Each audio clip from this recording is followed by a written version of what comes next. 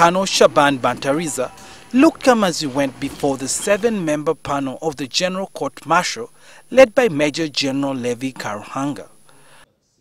Bantariza was waiting for judgment in a case where he has been charged with forgery, ill-treatment of his subordinates and embezzling 67 million shillings, claiming it was for purchasing a tractor which had been in fact donated to the National Leadership Institute Col, where he was director.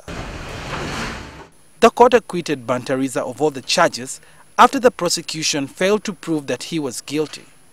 The court also ruled that the tractor had been purchased and that the tractor had indeed been purchased and that the 60 million shillings served its purpose.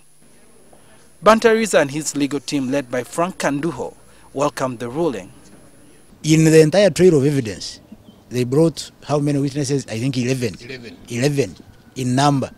Not a single witness of the 11 they brought said that this tractor was a donation from a charity organization A to Nari. All those who were responsible, involved, or remotely associated with my trials and tribulations here. Your arbitrary trials. My arbitrary trials, thank you for the correction.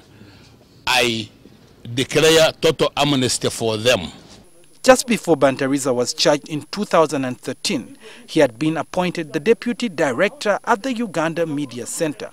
Now that he has been acquitted, he is to receive compensation for his salary that has been withheld since he was interdicted. Suhail Mugabi, NTV.